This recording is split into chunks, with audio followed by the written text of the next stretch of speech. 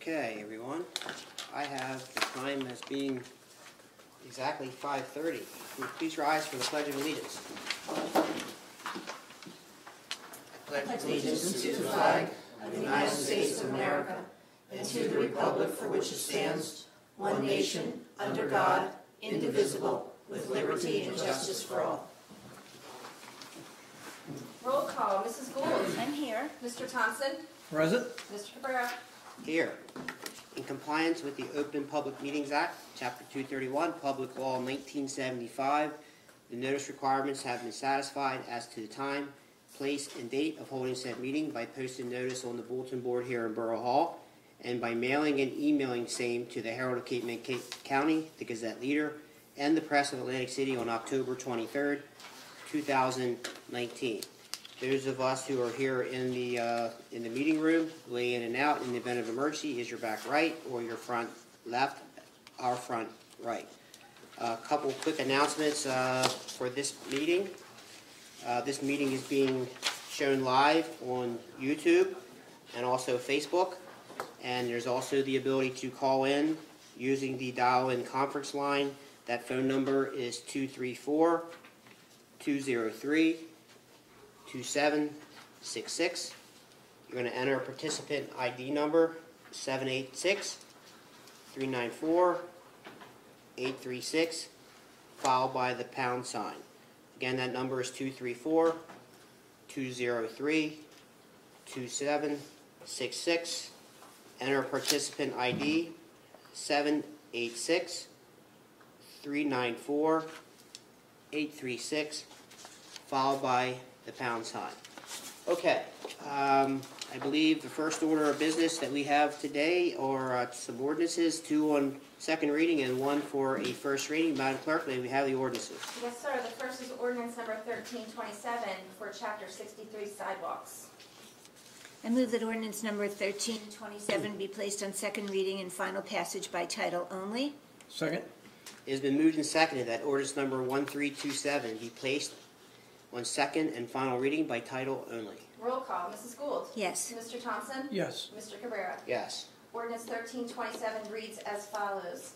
An ordinance amending and supplementing Chapter 63, sidewalks, curbs, and alleyways of the Code of the Borough of Wildwood Crest to require use of pervious materials between the curb and the outbound edge of the sidewalk.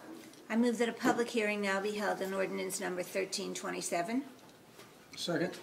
It has been moved and seconded that a public hearing on ordinance number 1327 now be held. Roll call. Mrs. Gould. Yes. Mr. Thompson. Yes. Mr. Cabrera. Yes. Floor is open for any public comments. Those of you who are on the conference line, do you have any questions? Hearing none. Any on YouTube or Facebook? Hearing none. There's 15 second delay. Hearing none, I move that the public hearing on ordinance 1327 now be closed. Second. It has been moved and seconded that ordinance number 1327 be passed. I'm sorry, you said be closed, right? Yes. Okay, it's been moved and seconded that the public hearing on ordinance number 1327 now be closed. Roll call. Mrs. Gould. Yes. Mr. Thompson. Yes. Mr. Cabrera. Yes. I move ordinance 1327 to be passed on second and final reading and advertised according to law. Second.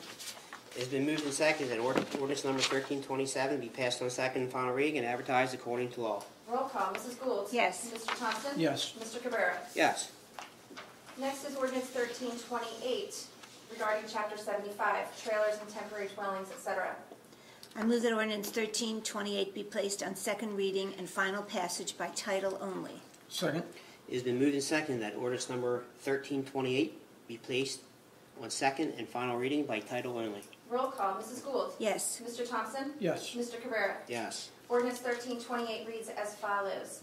An ordinance amending and supplementing Chapter 75, trailers, temporary dwellings, and structures, boat storage to permit storage of certain recreational vehicles on private property. I move that a public hearing now be held on ordinance number 1328. Second. It has been moved and seconded that a public hearing on ordinance number 1328 now be held. Roll call. Mrs. Gould. Yes. Mr. Thompson. Yes. Mr. Cabrera. Yes. Floor is open. Is there anybody on the conference line that has any questions or comments on ordinance number 1328? Hearing none, we'll move to the YouTube streaming and Facebook. At 15-second delay. 14, 13, 12. Nobody? Hearing none, I move that the public hearing on 1328 now be closed. Second. Been moved and seconded that the public hearing on ordinance number 1328 now be closed. Roll call, Mrs. Gould. Yes. Mr. Thompson. Yes. Mr. Cabrera. Yes. I move that ordinance 1328 be passed on second and final reading and advertised according to law. Second. Been moved and seconded that ordinance number 1328 be passed on second and final reading and advertised according to law. Roll call, Mrs. Gould. Yes. Mr. Thompson. Yes. Mr. Cabrera. Yes. Next is ordinance 1329, and it reads as follows. An ordinance amending and restating Chapter 47A, Parks of the Code of the Borough of Wildwood Crest, establishing certain restrictions on the use of kayak launch facility. I move that ordinance 1329 be passed on first reading, advertised according to law, be brought up for second and final reading and public hearing on July 1, 2020 at 9:30 a.m. Second. It has been moved and seconded that ordinance number 1329 be passed on first reading, advertised according to law, be brought up for second and final reading and public hearing on July 1st, 2020 at 9:30 a.m. Roll call, Mrs. Gould. Yes. Mr. Thompson. Yes. Mr. Cabrera. Yes. Okay, brings us to the resolutions. The first is authorizing an award of contract for a community development consultant for existing 2019 and 2020 projects.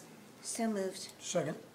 It has been moved and seconded that the foregoing resolution be adopted. Roll call, Mrs. Gould. Yes. Mr. Thompson. Yes. Mr. Cabrera. Yes. Next is authorizing refund of property taxes or utilities overpayment in the amount of $531.11 for property located at 105 East Fern Road and made payable to CoreLogic. So moved. Second. It's been moved and seconded that the foregoing resolution be adopted. Roll call, Mrs. Gould. Yes. Mr. Thompson. Yes. Mr. Cabrera. Yes. Next is authorizing refund of property taxes or utilities overpayment in the amount of $1,417.13 for property located at 149B West Buttercup Road, made payable to Shore Title. So moved. Second. It's been moved and seconded that the foregoing resolution be adopted. Roll call, Mrs. Gould. Yes. Mr. Thompson. Yes. Mr. Cabrera. Yes. Next is authorizing refund of Peer Playmates camp fees, which total $69,605 for 2020. Unfortunately, so moved. Second. It has been moved and seconded that the foregoing resolution be adopted. Roll call, Mrs. Gould. Yes. Mr. Thompson. Yes. Mr. Cabrera. Yes.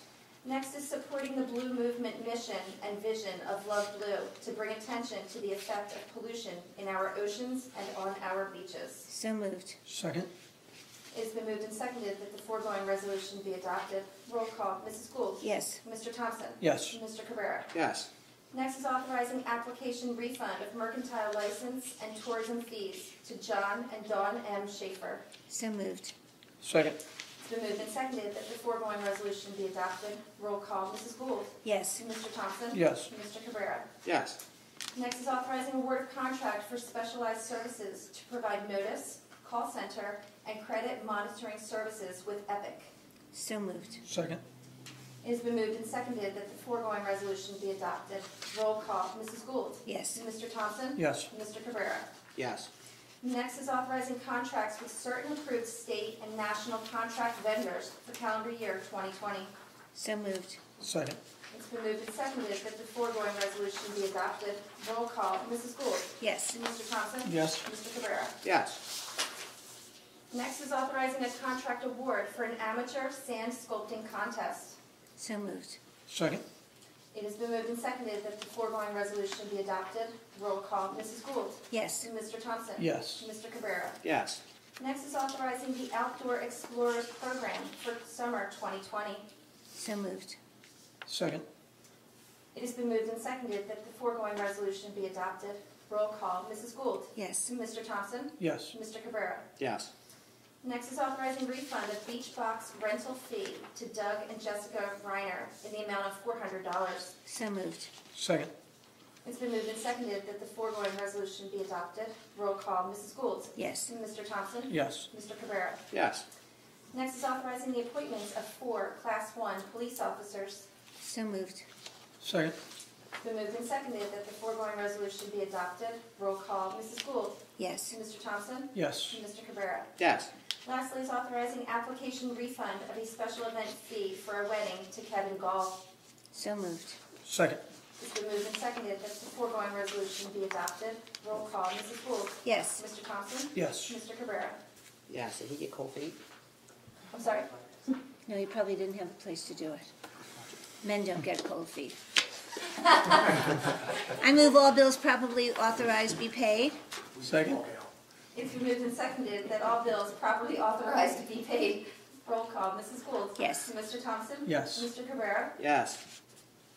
I move that all reports received from the court administrator, the chief financial officer, the tax collector, the captain of police, supervisor for the recreation department, emergency services coordinator for the EMS, and the Wild Crest Volunteer Company chief for the month ending May 31, 2020 be accepted as presented. Second. It's been moved and seconded that all reports received from the court administrator, chief financial officer, tax collector, captain of police, supervisor for the recreation department, emergency services coordinator for the EMS, and the Wild Crest Volunteer Fire Company chief for the month ending May 31st, 2020 be accepted as presented. Roll call, Mrs. Gould. Yes. Mr. Thompson. Yes. Mr. Cabrera. Yes. I move that all minutes from the regularly scheduled commission meetings dated May 20th, 2020 and June 3rd, 2020 be approved as presented. Second. It's been moved and seconded that all minutes from the regularly scheduled commission meetings dated May 20th, 2020 and June 3rd, 2020 be approved as presented. Roll call, Mrs. Gould. Yes. Mr. Thompson. Yes. Mr. Cabrera. Yes. Okay, that brings us to our administrator's report. Thank you, sir. Good evening. Beach signage. Seashore Signs has reported that park signs were delivered to Public Works yesterday morning. Our street beach signs for south of Rambler will be delivered to Public Works before the end of this week, while the large beach signs that talk about our beach rules are scheduled to be shipped next week. So we should have them on the beach in time for 4th of July, I would anticipate. Beach boxes. I was notified via email on April 16th that due to the COVID crisis, DEPCOR had to shut down the production of our beach boxes that we had ordered.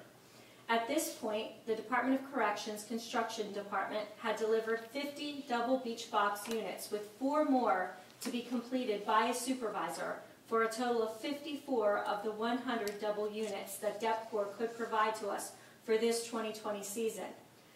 Knowing that, I immediately worked on an alternate means of constructing the needed beach boxes for the 2020 season that we had already rented. After consulting with the governing body, we entered into an agreement with the local carpenters union to provide the borough with the labor necessary and asked that our purchasing department handle the ordering of materials.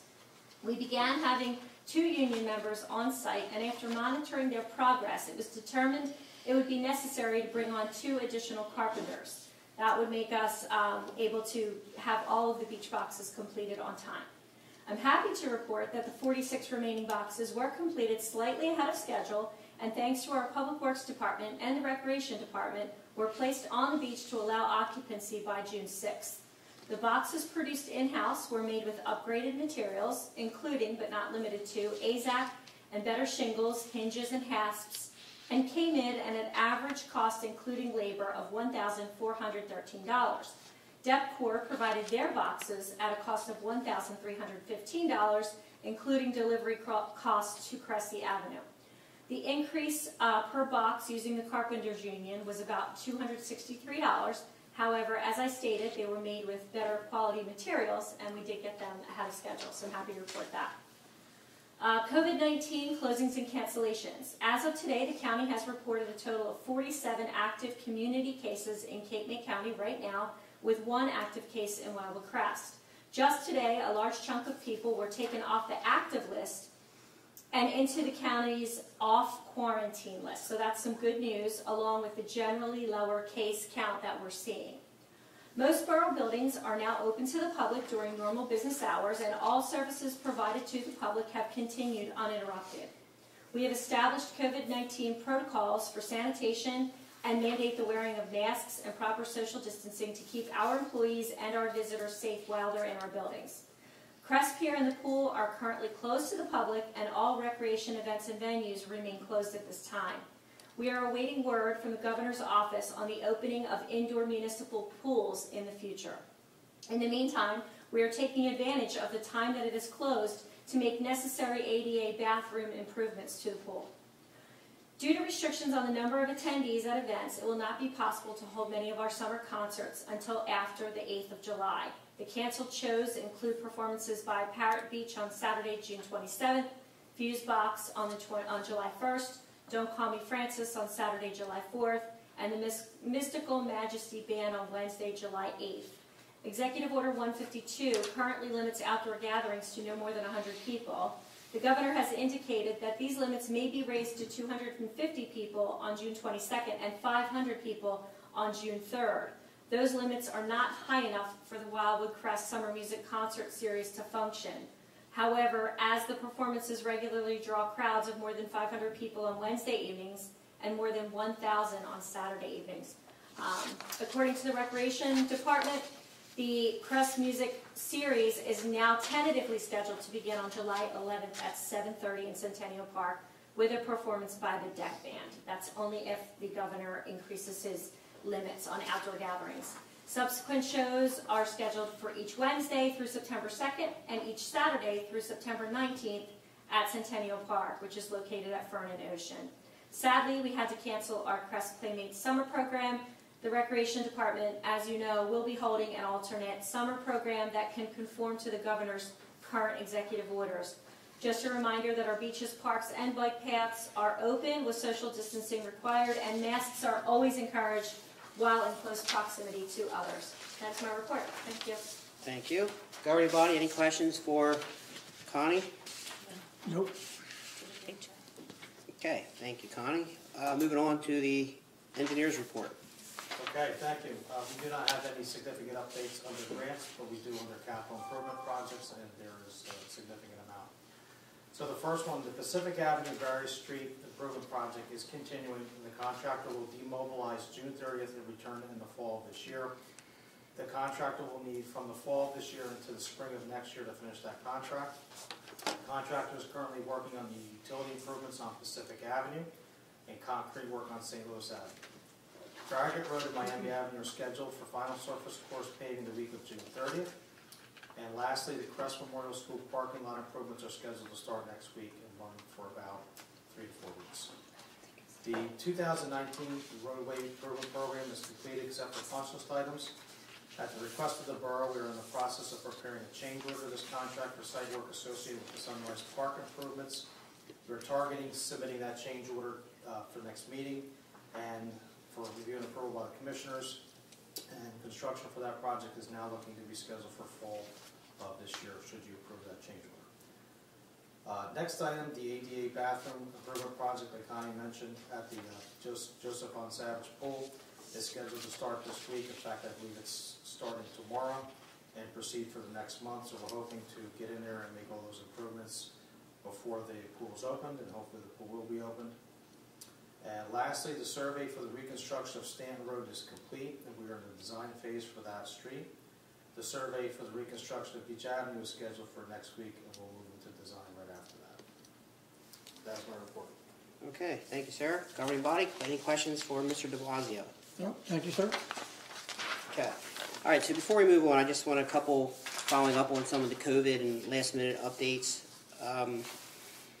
Connie talked about the outdoor explorer camp. I want to thank the Recreation Department for putting that outdoor program together. I think a lot of people will be very happy in light of the fact we had to cancel, unfortunately, the Pure Playmates. As Connie indicated, outdoor pools can open on June 22nd. Following up on Mr. de Blasio, so the Sunrise Park project, the one with the play structure and the fitness equipment and so forth, we were working very hard to try to have that started here in the beginning or the end of June, having it completed by the middle of July. It's not going to happen, so I just want to make sure that the public is aware that that project will be on hold and will commence sometime in September. And the side streets off of the Pacific Avenue project, will go on until the end of the end of June. So unfortunately, we want to get that part of it done and make the roadways safe, so that the busier part of summer, July and August, folks don't have to worry about the construction and potential safety issues. Talk to Recreation Department. The Beach Ambassador Program will start July the 1st. That program, just to remind everybody, we'll talk a lot about social distancing. We'll talk a lot about where you can smoke on the beaches. We'll help enforce potential, dogs on the beach. We'll talk about recreation and tourism events in the borough and anything else that the Beach Patrol and the Police Department may need assistance on throughout the course of the summer. The last meeting, we authorized or actually at the last TDC meeting, the TDC authorized a promotional marketing campaign via social media, via website and so forth, to help all of the Wildwood Crest businesses be promoted and drive business to the website and bring more attention to support the efforts in addition to the efforts of the Tourism Authority. They had approved an expenditure of $10,000 to help promote Wildwood Crest and their businesses. The Public Works Department announced today that the borough-wide yard sale will be October 3rd. We are getting a lot of comments and questions on that, so it's going to be moved to October the 3rd.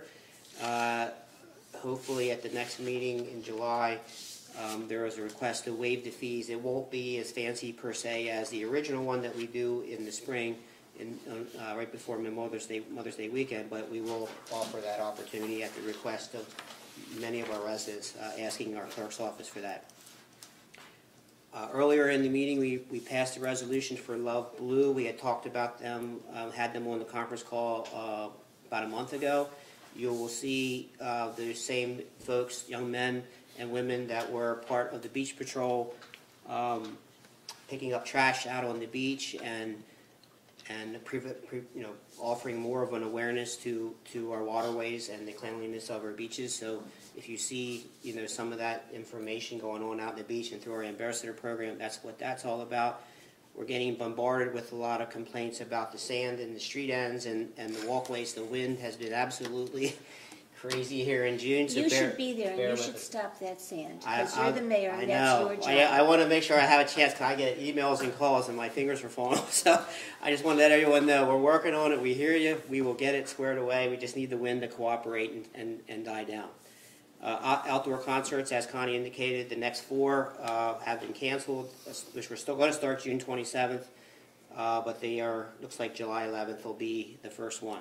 The last thing I have is we are now permitted, Madam Clerk, right, to be able to offer our meetings to in-person meetings now, subject to capacity of the room, which is, what was there? Is 95, 24 people. 24 people. 24 people now from the public can come in. First 24. First 24. We are counted in that. We're 14. We are so counted in for the that first 24. 10. So, Right. so the question that I think that our clerk was trying to get is, where do we want to go from here? If we're limited in capacity as it stands right now, do we want to continue to offer live streaming, Facebook, and the conference line? We just need to know that, so for future planning, so for Mr. Armour, who's providing this great equipment and the opportunity to live stream. I know I had commented back, I think it's good to offer the live streaming so folks can see what happens here at these meetings. I know you probably don't have anything better to do than watch our meetings, but you're more than welcome to, and we'd love to have you here. I hope you all at home are eating popcorn and listening in on the call, but I think that we'd like to stop the Facebook. We can certainly stream it, but we're getting some crazy questions on the Facebook Live. I think we should, back off the comments on that, but certainly allow the opportunity here in person via conference call and live streaming. I'll open up that conversation for any, because I think right, Trish, you need to know before the July 1st meeting. Governing body, you have any comments and questions on that particular topic? I think we still have to at least do the live streaming while the restrictions are in place. Well, the restrictions are going to be in place for like a long time, so it really depends. There's a cost factor in this. Well, we don't get that many people that even call, so they're going to call rather than come. That I know. It's up to the two of you. I'm right in the middle. It doesn't really make any difference to me one way or the other. I think we could monitor it and see how it goes. I mean, if the call volume's going down because it was up in the beginning, then certainly we can revisit it. Okay, so why don't we just take it month by month and see where we go? But I think for right now, it's safe to say, if you July all 1 agree, is the next meeting. July 1's next meeting, and we'll just continue to do the live streaming, continue to do the Facebook Live. But I think we need to just present any questions, through the live stream, and/or they can be directed to the clerk. Sure. clerk@wildcrest.org, and then we can get any questions answered in that regard. But I think the conference call, yeah, we can certainly offer that too. I think I only heard a few on the call here today. Okay, so Madam Clerk, you have your direction on that. Madam Clerk, Commissioner Thompson had asked you to do a report on the primary election. Would you mind reviewing what's going on with the primary election? I have no problem if you'd like me to read it. Feel free. Okay, so the primary election is set for July the 7th, and pursuant to the Governor's Executive Order 144, all elections that take place on July 7th shall be conducted primarily via vote-by-mail ballot. Any voter who appears at a polling place on the day of the election shall vote via a provisional ballot, except a voter with disabilities may vote on an ADA-accessible voting machine, but the poll worker must call the Board of Elections and get permission in order to do so. It is not up for everybody to vote in a machine. They must vote provisional if they do not mail in their ballot. Another thing is that voted mail-in ballots may not be returned to our polling place. The county has designated 5 polling places, drop boxes, and as soon as we know those locations, we will advise everyone. Every vote-by-mail ballot that is postmarked by July the 7th, 2020, and is received by July 14th, 2020, shall be considered valid.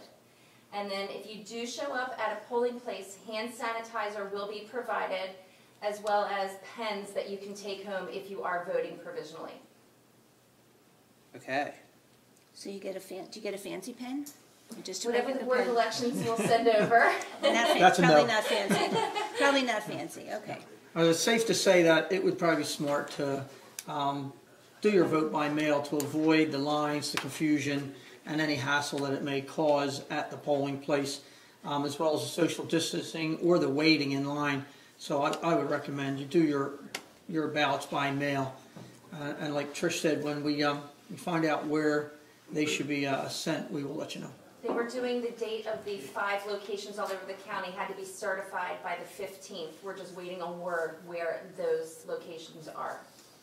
Okay, and I think we get into some questions. The ballots have not come in yet. The last batch, I called over to the county board of the Rita Fulgenitti's office at the clerk's office, and she said the last batch got mailed out on Monday. Okay. So you should be receiving them anytime. Okay. If you don't have it by the 22nd, you do need to call over to the county clerk's office. I think that you should explain what a primary is, because there are people, one particular here, that said to me, I don't want to vote for this person. And I said, this is a primary. You have to vote if you're doing a party. You're party. either a Democrat or you're Republican or you're whatever else you want to be. But this isn't the presidential election. It is 100% not. This is for your party. So this is, this is the way, so therefore some of these people won't even vote. No, Which and is- if you're it's not up to them. affiliated, they will send you an application for vote by mail, but you have to declare it. Okay, any more questions regarding the primary? Okay. Thank you, Commissioner Thompson. Thank you. It was a pleasure to watch you do that. All right, can we have our financial report? Just want to make sure you're awake. All right, that brings us to our first round of public comments. Anyone on the call have any questions or comments, please give your name and address for the record, please.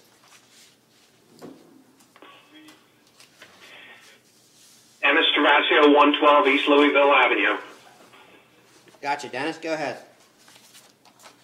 Resolutions. Can you explain Resolution 1, 7, and 8? 1, 7 and 8. Okay. Resolution number 1 is, I'm not sure, that's the appointment for Mark Lauer. So he is the borough's grant writer for various DCA projects. So I believe this is to get him on the calendar year so that his term expires at the end of the year. That's resolution number 1. Resolution. Do we retain him, or do we pay him by grant, or how is he compensated? He gets a percentage of the grant.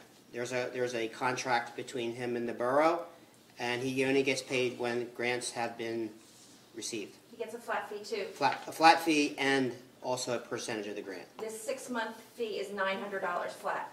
Yeah, it's $900 for 6 months. Okay. Okay. Number 7 is the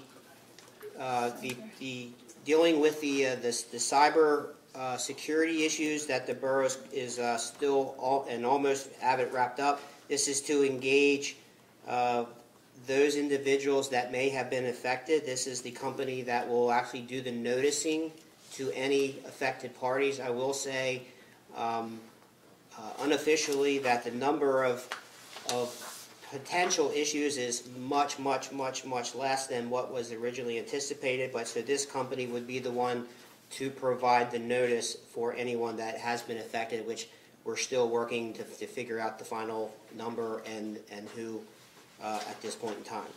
That's question number 7. And that was all brought on because of employees working from home on their computers? No, malware. Okay, because I can remember, like, the first meeting that this was brought up, you told me it was because of the employees working at home. Yeah, so originally when we first, so you're asking a non-technical person based on information provided, what we think may have caused it, may be in the operative word. So as you bring in the experts, that determined to be not the case, and it was much, has to do with malware. At the time, that was stated as a possibility. Yeah, it was stated as a possibility, but I was just trying to give you information because you asked the question, so I gave you the untechnical answer. But now that we have the technical answer, the answer is malware. Okay. All right. Number 8, authorizing contracts with certain approved state and national contract vendors for the calendar year 2020. So that is just the state contract, having folks authorized by the borough for this borough to do business with for any purchases and services that they may need to offer. Okay, and with 7, is the JIF picking up the cost of that? No, the insurance company, AXA. Yeah, the insurance company picks it up. Yeah, so the insurance company for the borough picks it up. The joint JIF, right? The Joint Insurance Fund has an insurance company that provides insurance for this purpose. So yes, it's through the JIF, but it's actually an insurance company, AXA Insurance, who actually approves these vendors and pays them directly. Our self-insured retention is $25,000, but AXA will pay these vendors, and AXA is hired by the JIF. And they were already approved. Okay. Yeah. All right. Anybody else on the call have any more comments or questions? Is there anybody else on the call other than Mr. Travasio? The reason I'm asking that question, I'm trying to determine if we need to offer the conference line services going forward for the meetings in the future. Okay. Dennis, congratulations. Sounds like you're the only one. So we're going to move on to the YouTube. Person next week. 2 weeks. Nothing on YouTube? Is there anything on Facebook? We have a few. Number one, first is just a comment. Vicki Dolan, 6400 Atlantic Avenue. She feels that Facebook is the best way to follow these meetings from outside here remotely. She said very easy to follow. That was just a comment. And there's a couple of related questions, so I'll ask them together.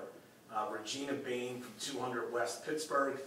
She asks, why are the beaches in Wildwood Crest not smooth and flat this year?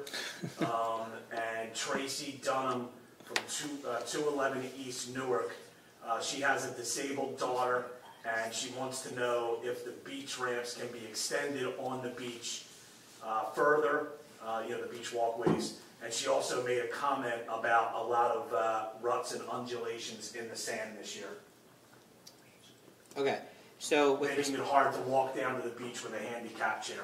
okay, so with respect to the beaches and being not flat, I'll call it. Again, that has to do with the winds. That basically those ruts are the sand is going back to the back beaches into the streets and the street ends. However, that said, when the weather gets nicer and we can actually do the necessary work, that will all be smoothed out. As soon as we rake it, it comes right back. So again, as I mentioned, bear with us. Public Works is well aware of what needs to be done there. With respect to the beach walkways, as a result, so one of the things that makes those ruts worse are those beach walkways, and that's why they're not extended at this point, because the further you take them down, the further the ruts and so forth happen. So we know that in the early part of the summer, while the winds are the way they are, that when they shift and they blow the sand the way that they do, it creates issues. So we're trying to, on a limited staff, we have a very limited staff. Seasonal staff is having a hard time getting folks to work, just like everybody else. But we're trying to do it the best that we can and limit the amount of ongoing maintenance that we need to have. When the time comes and we get caught up with work, Public Works will have other extensions made, and we will add some extensions, but not to the point where it gets to the point where water could come up and wash them away, because that has happened in the past, and we're not trying to wastefully spend the money. The reason we didn't extend them over the last couple of years is because of the dune project for the Army Corps. We were waiting to see how much space and what that construction would be before we made that decision. So that is the explanation on the walkways. Anything else, Mr. Kniff? That is it, sir. Okay. All right, so we're going to move on to new business. We have under here our street opening ordinance / the Wildwood Water Utility. So what this is about, so the borough has a rather detailed street opening ordinance. Excluded from that ordinance is the Wildwood Water Utility because of the number of openings that they need to make and because they are our neighboring community. However, that said, we are getting a lot of concern from our residents and from our staff that these openings are not being done pursuant to our ordinance. We noticed the Wildwood Water Utility. I've received confirmation today that they plan to go out to bid and address all of these openings that are not done to our ordinance after the summer. So if you see areas that look splotchy and not right, it's probably a utility opening and closing using coal patch. Bear with us. The utility company has heard our plea to come in and make it better. They will. It'll just happen after the summer. So my point is, I don't believe we need to do anything with the ordinance at this particular point in time. However, I think if we can just keep it in the radar, perhaps under old business, we'll monitor it, and then eventually we'll pull it off. Okay. Under old business, the sanitary sewer ordinance, so I'm going to take everybody back to a couple meetings ago where Mr. de Blasio put a very nice and detailed ordinance together that specifies the specifications and the ownership of the line, which we call the lateral, to the sewer main, and how it connects to the house and whose responsibility is that. So he has that ordinance in place. Now that we have our full-time construction official who will be, being able to monitor this and also serve as the point of contact for all the connections in conjunction with our engineer, we need to introduce this ordinance to make it official. I wanted to talk about it one last time to see if anybody had any questions and see if Mr. Galzunas had any more revisions needed to it, or Mr. de Blasio, and then hopefully we can introduce it at the next meeting. Mr. de Blasio, did you have any comments on that? Did I overview that correctly? Yes. Okay. All right, so anybody have any questions on that ordinance? Again, this specifies the ownership of that and the details. Because, for example, what we're trying to stop is if someone has to do a repair, we need to be able to we need to specify exactly what kind of material, how wide, how thick, all that stuff. And right now, we don't have that. So people, in essence, have the opportunity, residents, to put in whatever it is that they think is needed. And also importantly, to get them on the books as a customer. Correct.